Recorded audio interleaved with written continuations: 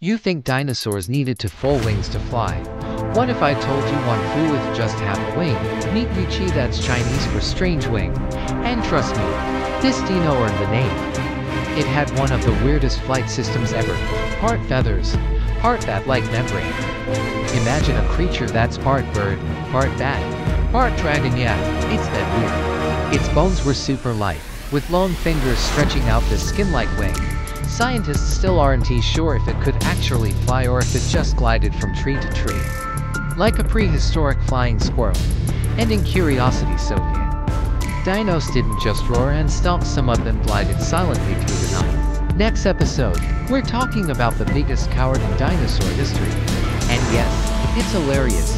In the depths of a prehistoric jungle, a peculiar creature takes flight. This is Yuchi, the strangest flying dinosaur ever discovered. Its wings, a bizarre fusion of feathers and bat-like membranes, stretch out as it glides through the ancient canopy. Yuchi, whose name translates to strange wing in Chinese, was a small dinosaur that defied conventional understanding of prehistoric flyers.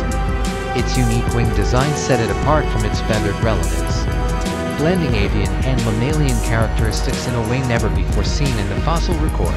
As we peer through the mists of time, we can almost glimpse this enigmatic creature soaring between primordial trees, its unusual wings casting otherworldly shadows on the forest floor.